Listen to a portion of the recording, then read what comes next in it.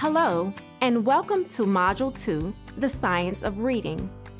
I am Erlisha Whitfield, and I am excited about our journey into the fascinating world of reading. This module will explore the scientific principles behind reading and delve into essential skills needed for successful reading comprehension.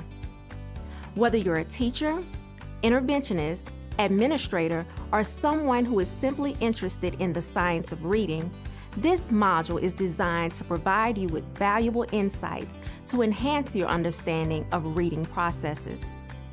Throughout this module, we will cover the 5 components of reading, the major components identified in the simple view of reading and Scarborough's rope, the 4-part processing model, and effective instructional strategies that you can use in your daily instruction. The Science of Reading module is structured to engage participants in activities and thought-provoking reflections. By the end of this module, you will have a solid foundation in the science behind reading as you move on to other modules to gain practical strategies to support the science of reading.